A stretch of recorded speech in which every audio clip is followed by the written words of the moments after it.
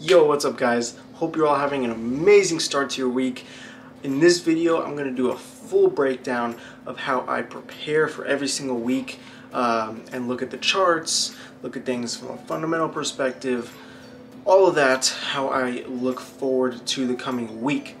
Because a lot of you guys requested it and I put it up on my Instagram, which if you don't follow me there, do that. I'll put a little thing up. But a lot of you guys wanted me to post this, so here it is. About to show you the full breakdown. It's gonna be a bit on the longer side in terms of length goes, but that's just because I want to give you guys as much value as I can, show you guys how I actually do this, not give you guys a quick little rundown, but go really in depth and basically do almost my full weekly prep for you guys. And yeah, this is what I usually share with the guys in the Swing FX group, right? That is the company I created to teach traders how to trade using fundamentals. So if you want to learn more about that, hit the link down below and let's jump right into it. Hold on, but before we do, make sure to hit that like button down below and do hit that subscribe button. It does help the channel grow a lot. It tells YouTube that this is good content and it's stuff that people want to see and push out to other traders. So do that for me. It's a great help. Let's jump right into it. It is 11:11 everybody. For another 10 seconds, make a wish. Alright, now that we got that out of the way, let's jump right in how I prepare for the week ahead. Now this, I've listed out general guideline for how I go about it, right? How I start working on it and then where I sort of finish off.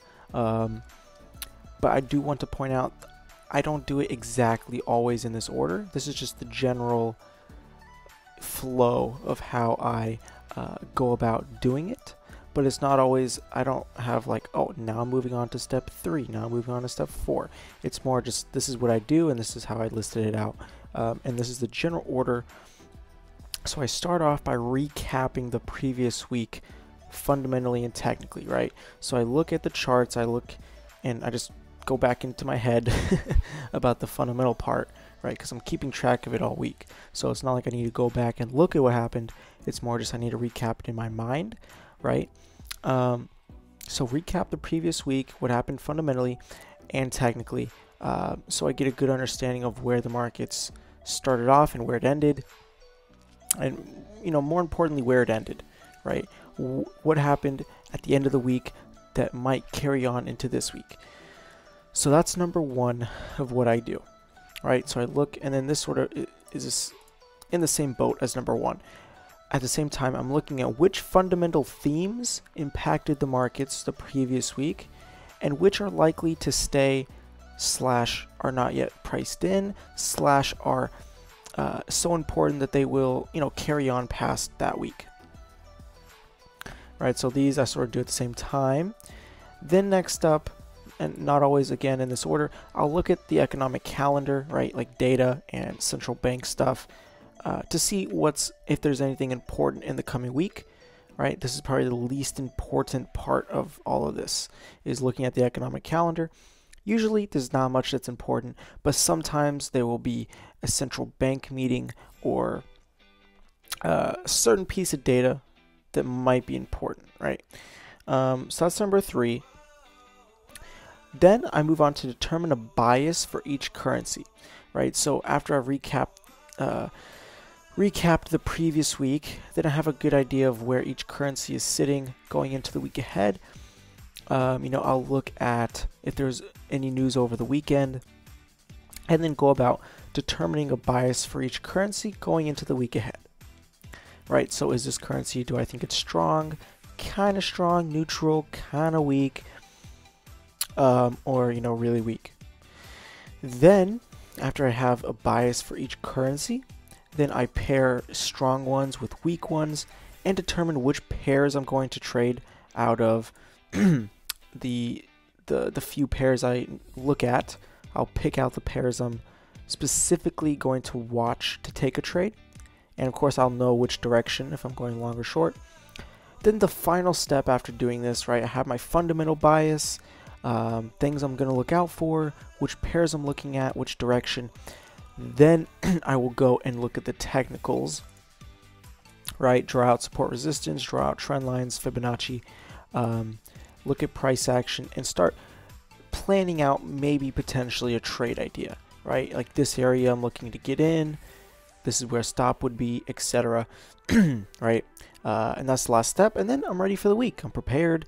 I know what I'm looking for. You know, I know what I'm thinking, all that stuff. All right, so now that we got the general overview out of the way, let's jump right into recapping the previous week fundamentally and technically. And to do that, we're just going to go on the charts here because, like I said, the fundamentals are in my head pretty much, so I'm not going to go look elsewhere for them.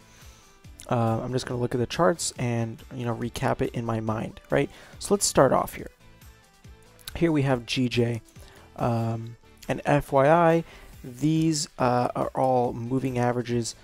I have, you can probably see it better on the 1 hour chart. I have, it's very simple, right? It looks like a lot, but it's really not.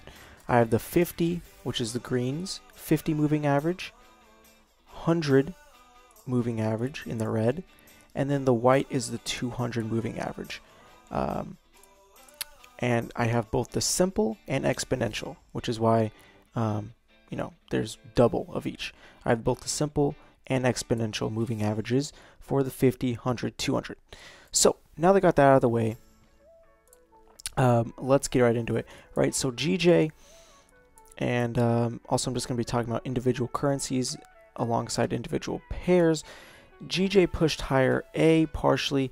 The pound was quite resilient last week, right? Looking at GU, we had a strong sell-off at the start of the week, caused by, of course, UK lockdowns, and there's a variant in the UK of the COVID that is more contagious, right? So all these things pretty negative. We saw a strong sell-off, also partially caused, looking here at the DXY dollar index, partially caused by a spike in the I think it was here, spike in the US dollar, which will send both the euro down, right? As we saw, where is it?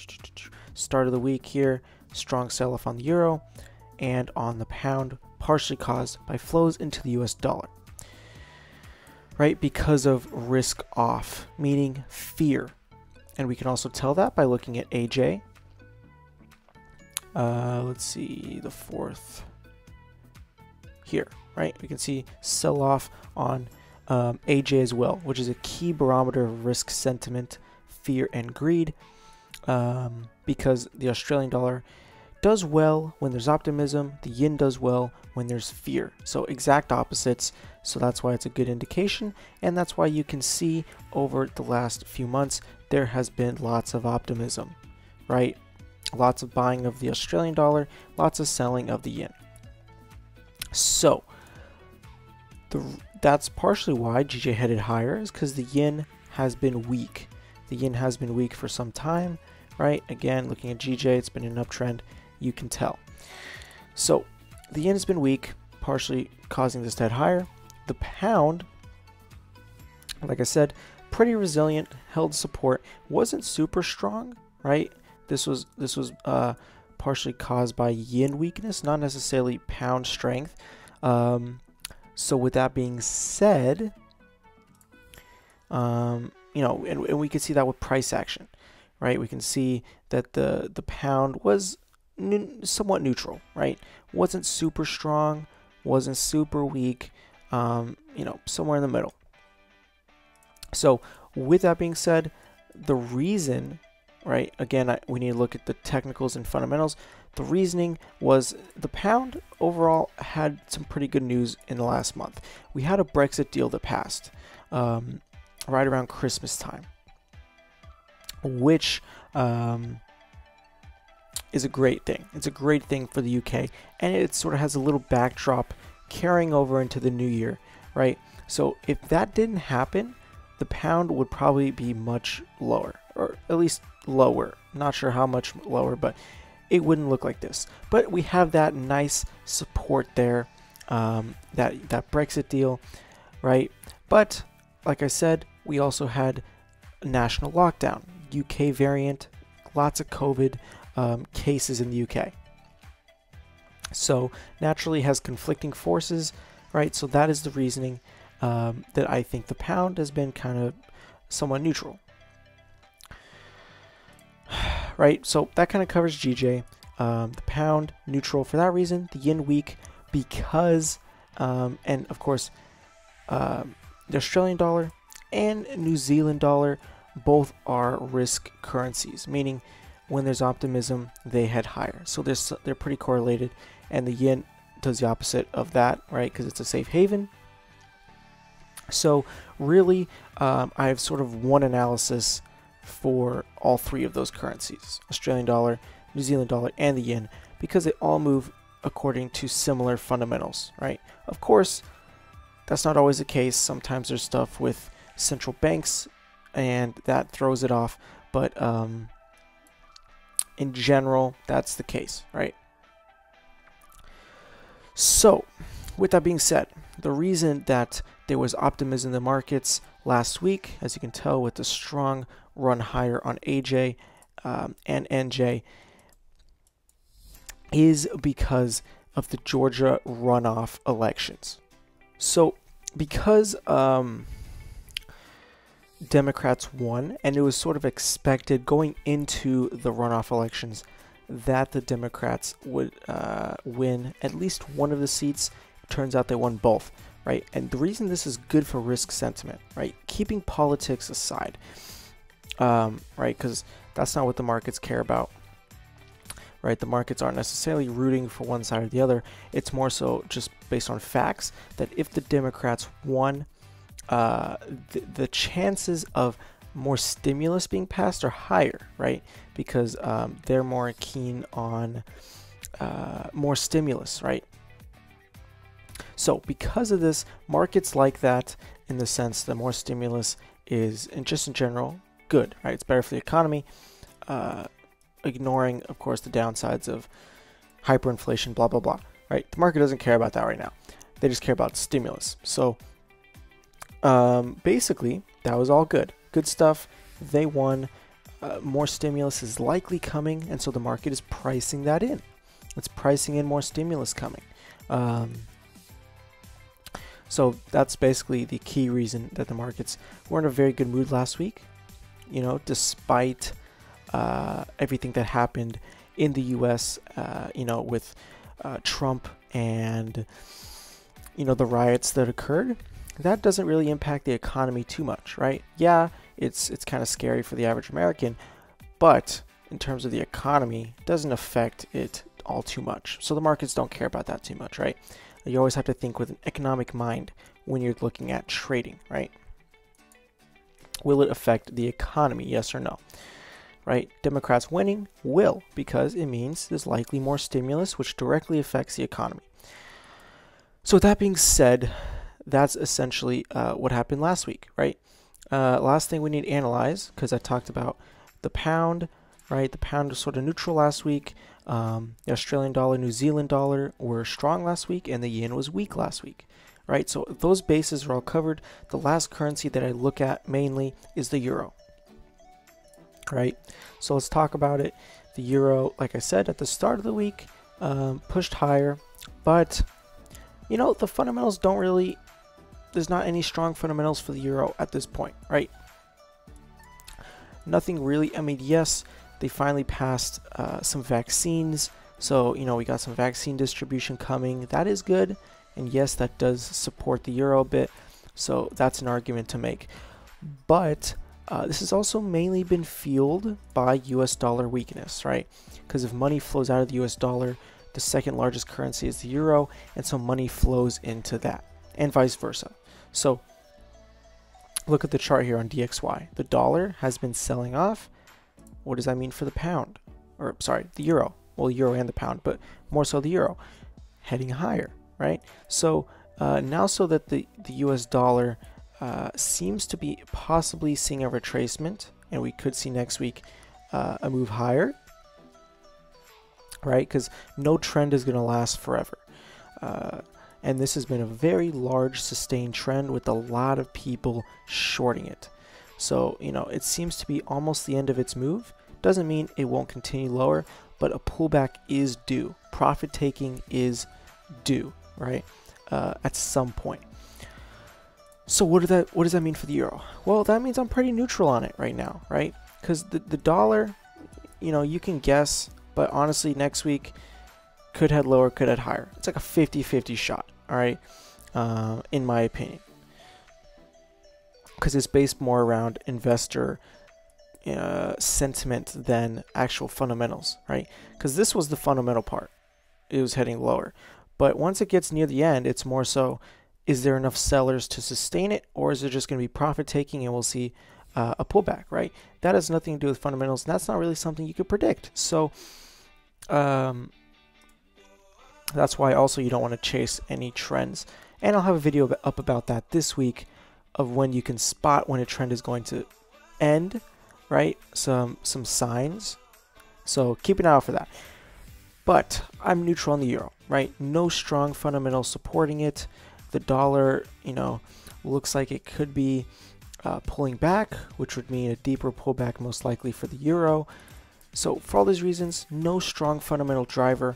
And when that is the case, right, nothing really going on with the ECB, which is the central bank in the euro zone, then I'm neutral, right? Nothing happening. I'm not going to try to force something that's not there. I'm just neutral on it, and I will trade it accordingly. I will pair it with either a strong or a weak and trade it like that, right? So with that being said, that was recapping last week, right? I get it. It takes a while. This isn't necessarily a super fast process. So we recapped the previous week. Boom. Now, which fundamental themes impacted markets? Well, the Georgia runoff elections was one. UK lockdowns was another one, right? We have stimulus coming, potentially. So that's a theme that's going to be more important next week than it was this week, because this week it was Georgia runoffs. And I would say those are the main ones, right? Those were the main themes of last week. But one to keep an eye on, and one that I am keeping an eye on, that wasn't important last week, might not be important this week, but something in the back of my head, and I've been telling the Swing Effects members this to keep in mind and keep an eye out for, is new COVID variants, right? We've heard talks that there is new strains, that some are more, transmittable, maybe? They're more contagious, let's say that. They're more contagious, which is a little worrying, but as long as the vaccines work for them, then it shouldn't be too big of a problem, right?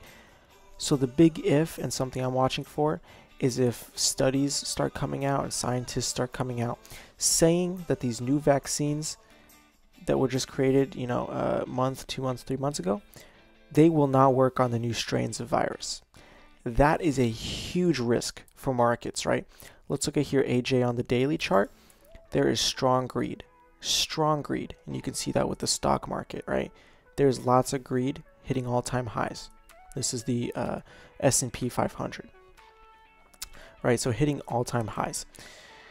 So with this strong greed, if that is the case, this new variant, new strains are not effective with the vaccine, then I think we'll see a huge downside risk for sentiment, right? Which would have big effects on the forex market. It would mean the Australian dollar, New Zealand dollar would become very weak, the yen would become very strong, most likely the dollar would become very strong, and the euro and the pound would most likely sell off a bit too, right? If that happened. And probably gold would see some buyers, right? So with that being said, those were the themes last week. What are the themes that are likely to stay or are not fully priced in? Well, I would say stimulus coming is not yet fully priced in, most likely, because there hasn't been the actual bill out, or like any actual real proposal that's going to be voted on, right? It's more just talk and speculation. granted, it's high probability that's going to happen, but the fact that it hasn't yet happened means I think there's some more room for it to be priced in, right? There's some more optimism to be made in the markets, but this is not a trend that I want to hop in at right now, right? Risk assets, risk currencies are very overextended, right? And you don't want to chase a market because, you know, who knows when it's going to be the top, right? There could be profit taking, and then this thing just shoots down. So this is why you don't want to chase moves, even if the fundamentals support it, right? You need both a good technical entry and fundamental idea. You can't have one or the other because, you know, you'll risk taking unnecessary losses. So with that being said, I think stimulus is something going into next week to keep an eye out for. If we start seeing the ball rolling on maybe like $2,000 stimulus checks or another type of stimulus deal, which would provide more optimism for the markets, then you know, I would think that there'd be more risk on flows, meaning flows into the Aussie, New Zealand dollar, and then flows out of the yen and possibly dollar, US dollar. Right, that's what risk on flows mean. Now, in regards to the euro, again, I'm neutral. There's not really anything happening, so just keeping an eye out for maybe a comment from the ECB or something interesting to happen with the UK or EU. You know, maybe a new strain comes out or more lockdowns or maybe fast distribution or problems with distribution of the vaccine. Right, all those things are something to possibly keep an eye out for, but in general, no themes carrying on into the week for the euro, right? Because there wasn't any last week. So last week we just have the pound, and any theme to carry out, honestly, not necessarily, right? Because the Brexit deal, yeah, might provide some more optimism if there's not much going on. So that's something to keep in mind, but that's not really something you can track. Right? It's just something you need to have in the back of your head that, hey, maybe the pound will be resilient going into the week ahead because we still have that Brexit deal that happened, right? That's very good news. So something to keep an eye out for. And in regards to the lockdown and the COVID strain, well, they're already under national lockdown, right? That's sort of the worst that they can do. They can't do much more than that. So that's pretty much priced into the pound at this point, right? I think that's over with, right? So I don't think that will be a factor for the pound. But hey, if COVID cases keep on rising in the UK, then still the market could head lower, right? So the pound, like I said, I'm pretty neutral on. It could head either way, just depending on what the market sentiment is. And we'll have to judge price action, right? That's the only way to tell at this point. Right? We can't go talk to every investor and see what they're thinking. So we just have to look at the price action. If the pound remains, you know, more bullish, then we have to assume, you know, the market is still looking at the Brexit deal.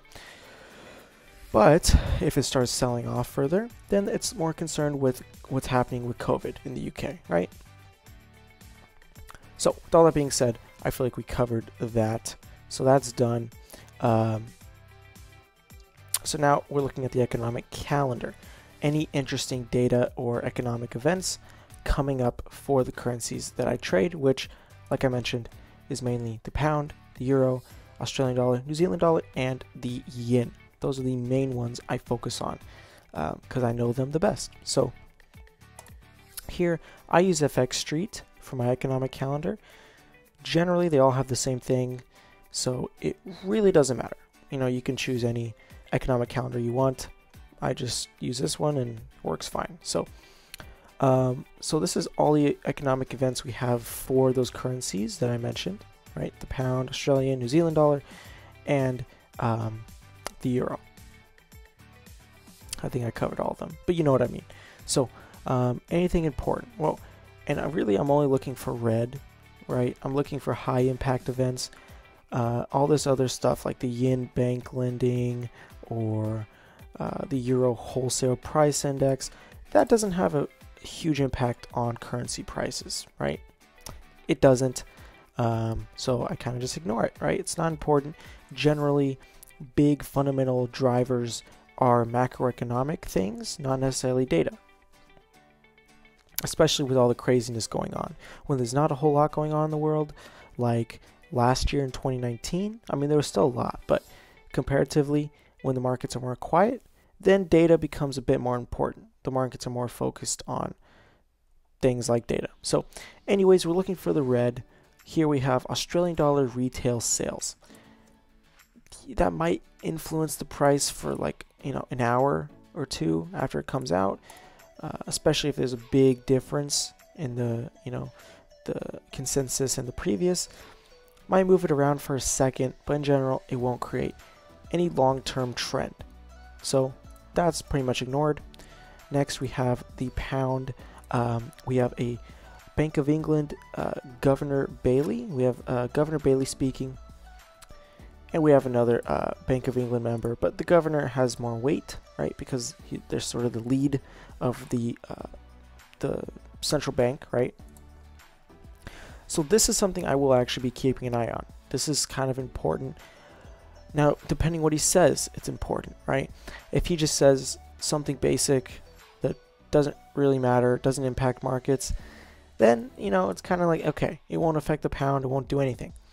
But if he says something about the policy, which is different than what's expected, that's something interesting. Mainly what I'm looking for is any comments about negative interest rates, right? Because the pound, the Bank of England doesn't have negative rates.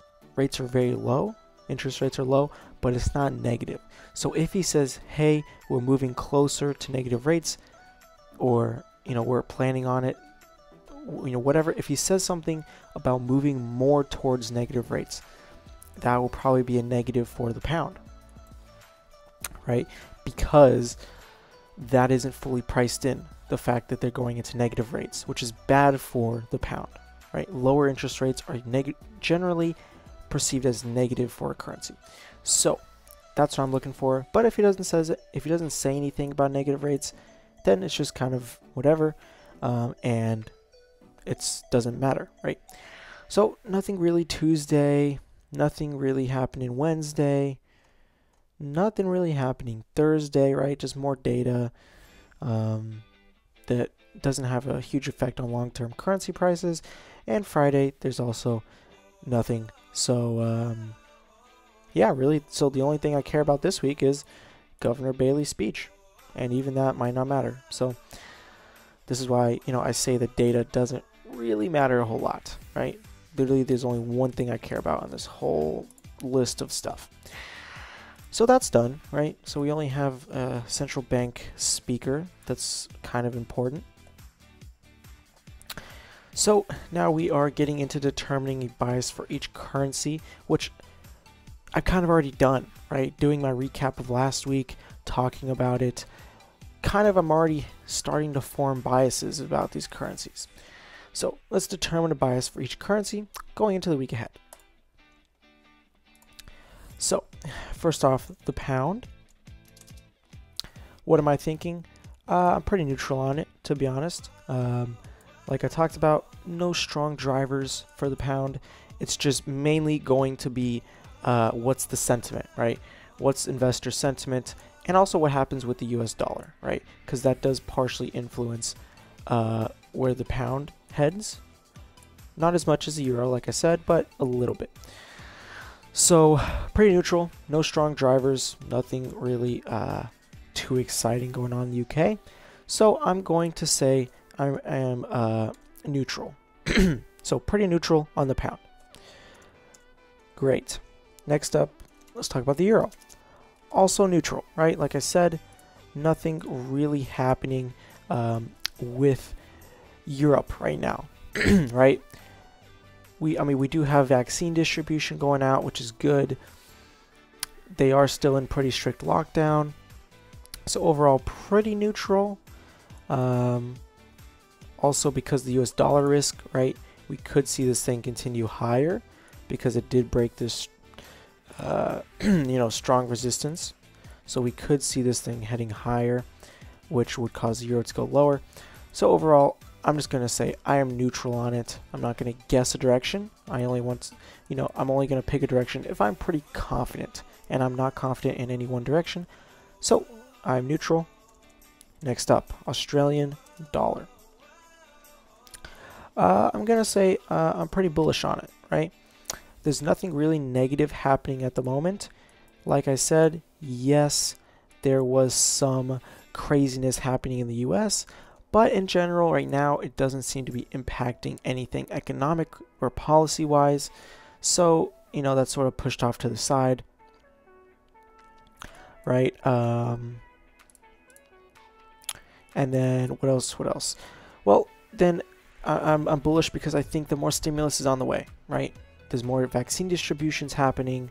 People are finally getting the vaccine. Overall, decently good things going on. And in case you're thinking, I also just want to point this out. Huge point you don't want to miss for those of you who are still watching, because this is a pretty long video. But a big point is I know the things the market cares about because I've been watching it and watching price action for months and months and months and months, right? So these things such as vaccine distributions, these things such as stimulus, I know that they impact markets, right? I'm not just plucking random things out of thin air that sound good, right? I know these things are what investors care about and banks and stuff care about and what will actually influence currency prices. So that's why I'm talking about these certain things, right? That's just a big point I wanted to say, is I'm talking about this stuff like vaccine distribution because I know it impacts currencies, and the only way you do that is just through watching and studying the market, right? So just disclaimer there, right? So for all those reasons, decently good stuff happening. I'm bullish on the Australian dollar and naturally on the New Zealand dollar, but I am less bullish. So I'm just going to say kind of bullish. Reasoning is because if we're looking here at Australia and New Zealand, the pair, right, the Australian dollar has been much stronger. The New Zealand dollar has not been quite as strong, and recently we just broke this strong resistance. So there's possibility for more upside. So for that reason, I would rather be, I'm more bullish on the Australian dollar than New Zealand dollar because it's, well, just stronger than the New Zealand dollar. Very simple. So I'm kind of bullish on those two because I think they will be more risk-on flows coming soon. And then the yen, I am bearish because, well, for two reasons. Mainly because, again, I think there's going to be optimism because of the stimulus and vaccine distributions, which is, all good stuff, especially if we start getting actual policy with the stimulus, aka, they start talking about details for another stimulus to be passed. It's not just talk, right? But so yeah, if we see that next week, I think that will spark more optimism, which should sell off the yen.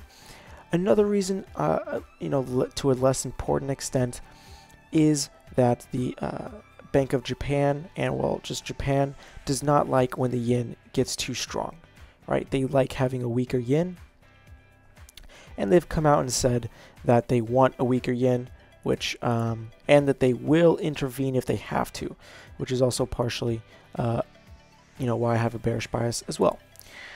So this pretty much sums up what I'm thinking in the week ahead, right? So, we did that. Oops.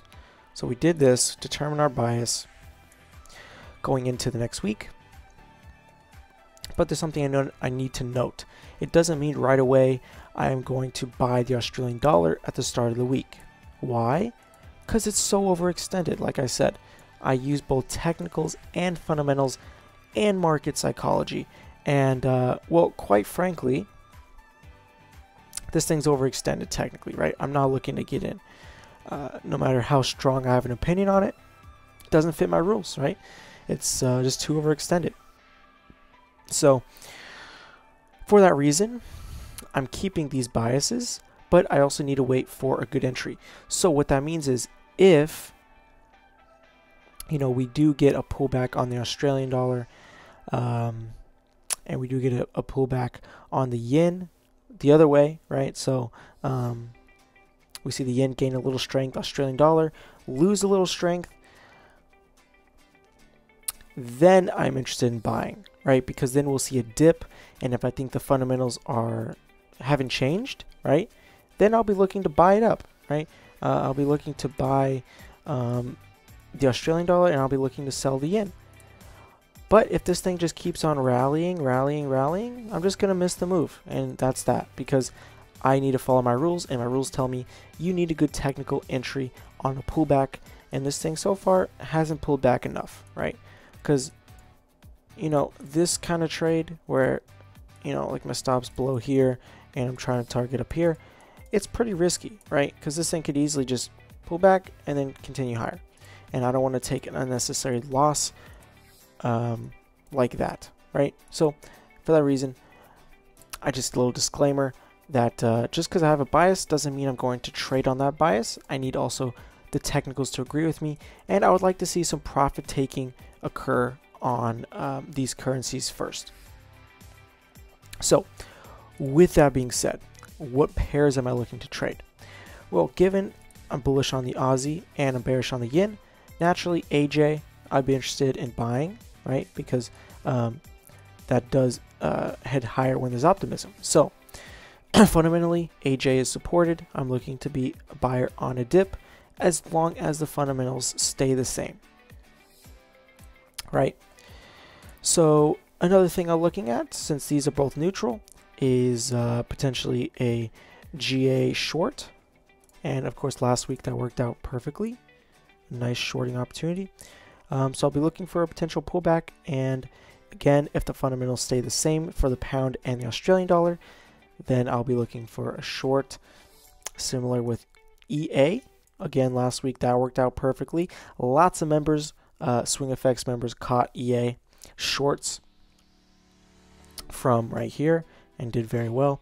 So yeah, essentially those are the main ones I'm looking at, right? Because the New Zealand dollar, kind of bullish but not super bullish, so I'd rather just not touch it at all, right? And only focus on these four until something changes. Unless the New Zealand dollar starts becoming much stronger than the Australian dollar, then I'd be looking at it more closely, right? Because then there's a stronger bias, if that makes sense. So EA shorts, GA shorts based on fundamentals makes sense.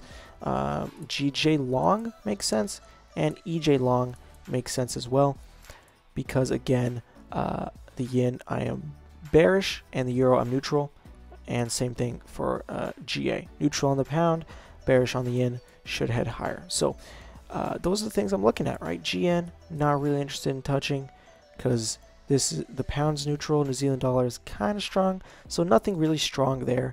And then same thing with EN, right? The fundamentals are not quite as strong as EA or GA. So for that reason, I'm just not going to focus on it, right? So I pretty much have my biases for the week, right? AJ long, EJ long, GJ long, GA short, EA short. All right, that's what I'm looking at the start of the week. Now, as the week progresses and we see some more information come out, things can change, right? This is just my bias at the start going into the week. So we've done that, right? So we determined which pairs and which direction I'm going to trade. And now we can go into technicals and mark up the charts, right? Now, after doing all that, is finally when we're using technical tools, right? So let's just do the basics here. We have this trend line on GJ. We have this resistance. Looks like we have that level. This level. This level. Right, and I'm just using wicks and stuff to draw these zones. Right, we have this level here. And they're not super perfect, but They don't really have to be, right? They just need to be pretty good.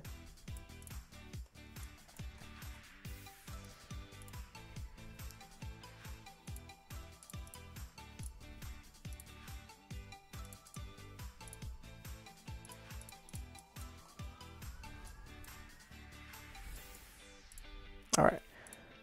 So, okay. So I have general levels now, and there's not too many trend lines here we can really draw, but you know, let's see what we can find.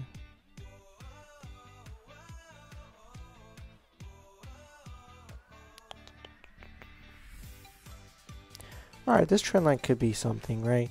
We have one touch here, and then we have two bounces there, rejections there, support there, rejections there, some support here, right? So we have lots of interactions with this trend line, so I'm going to keep it, right? And obviously this trend line is pretty valid. It's in an uptrend. So we're going to keep that. Other trend lines we could draw here for resistance, turn support, looks like this one. Right, we have rejections there, and of course rejection there. And then so let's see, we can maybe connect these guys. It looks like, right? So those are the main trend lines, right?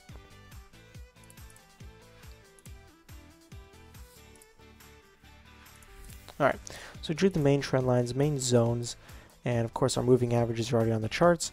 Last tool I usually use is Fibonacci. So let's draw it here from the high, right? This high right here, down to this low. So we can see this 61 level lines up nicely, but it's not all just about technicals. It's also about, you know, how strong are the fundamentals. If the fundamentals are strong, it's not going to pull back all the way down to here. So I will be looking automatically at a smaller, you know, sort of entry. And then we could draw this smaller fib on this move higher, right? From this high to this low. And then, yeah, those are really the only Fibonacci's I need to draw because I am long bias, right? So I'm not looking to short this pair at all. Even though it does look like it could be nice for a short, the fundamentals, you know, basically rule that out. And then in terms of targets, right, we have this 127 and we have this general area 127, 161, and a zone, right? So these are going to be like profit targets just naturally. And then as far as entries go, I would look to possibly enter around here. Reason being, we have these trend lines matching up, right? Not only that, but on the 1 hour, we have our moving averages in this general area, and we have this 78 level on the higher time frame fib, and then on this lower time frame fib, we have the 61, 50, and 38 in this general area.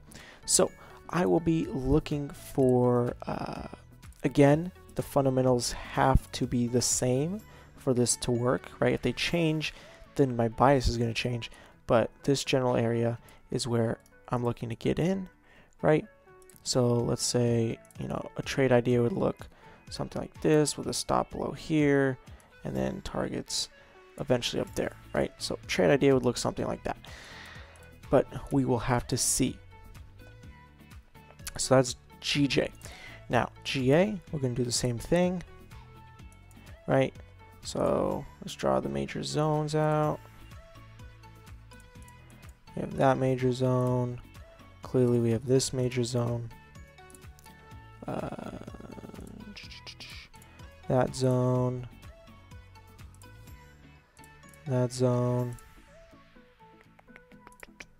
and this zone. All right, and actually looks like we might have one right there too. All right, so we have our major zones. Now let's draw this obvious fib from this move lower, right there to there. And don't ask me why I draw the fibs backwards, because honestly it doesn't really matter, and I'm tired of answering that question. I've answered it many times before, so just please don't bother asking. Now, let's look at some trend lines.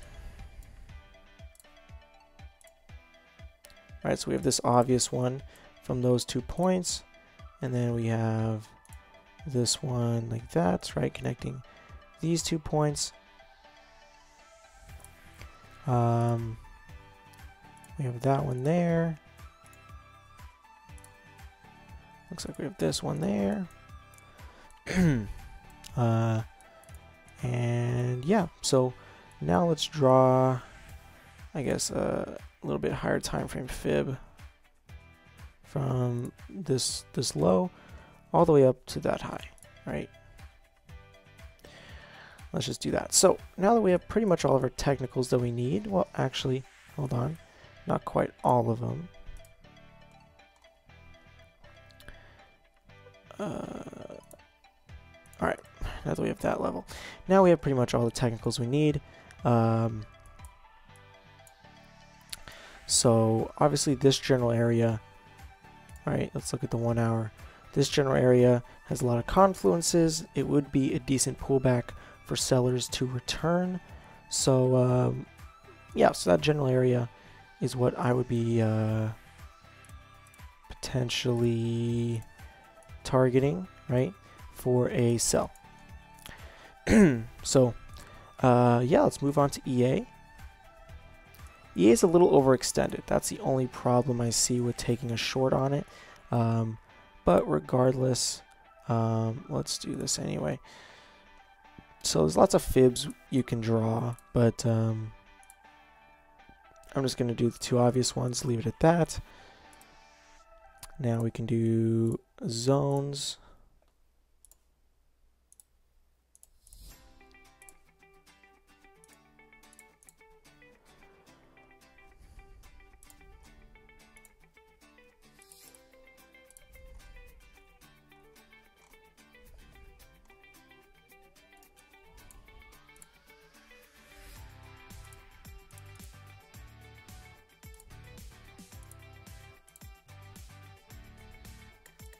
All right, so we have our major zones. Now we just add a couple trend lines.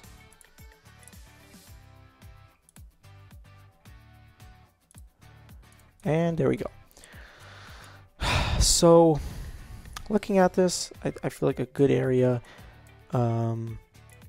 would be this general vicinity, right? That would be a pretty good pullback. We have, you know, moving averages. We have Fibonacci levels and a zone. So lots of good confluences in this area. So I'd be looking to target that for then a short trade lower. EJ, I am long bias, so real quick, let's just mark off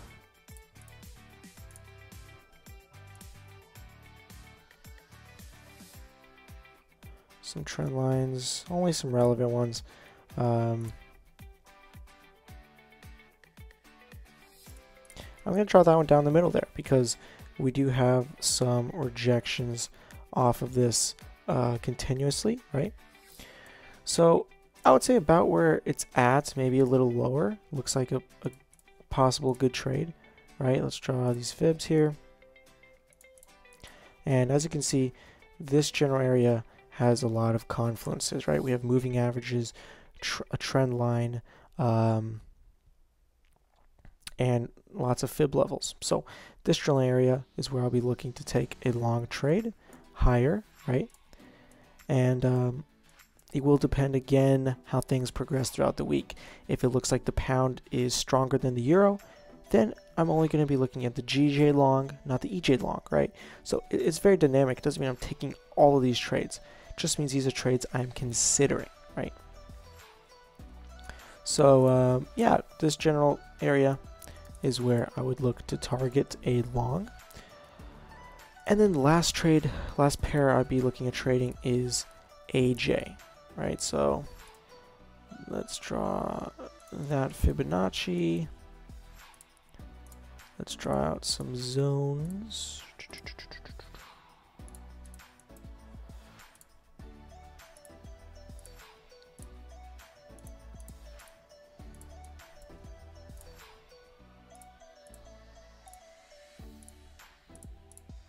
Okay, so we have some zones now.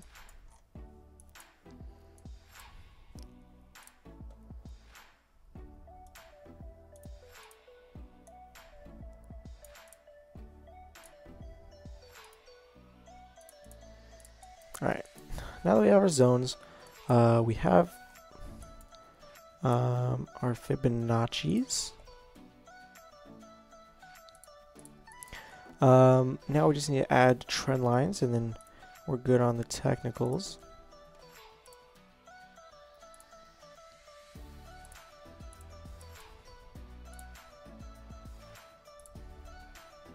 And I apologize if it seems like I'm going really fast. I'm just trying not to make this video insanely long. So do forgive me. And it appears this general area looks like a pretty good pullback, right? We got trend lines, moving averages, fib levels, and general nice areas of confluence. So this is an area I'd be targeting. And that sums it up, right? So as you can tell, it's not a super quick process.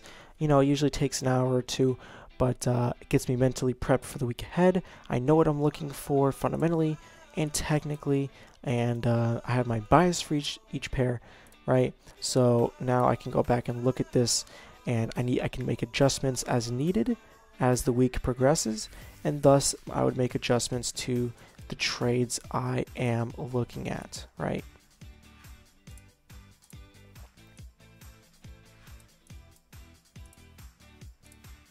Right, so I'm looking at GJ long, EJ long, AJ long, EA short, GA short, and I will make adjustments to my biases on these pairs as the, again, week progresses. Well, that wraps up the full weekly prep. Hope you guys learned something. If you have any questions, please ask me down below. And again, hit that like button and hit that subscribe button if you gain value. Yeah, let me know if you have any comments, and I'll see you guys in the next one.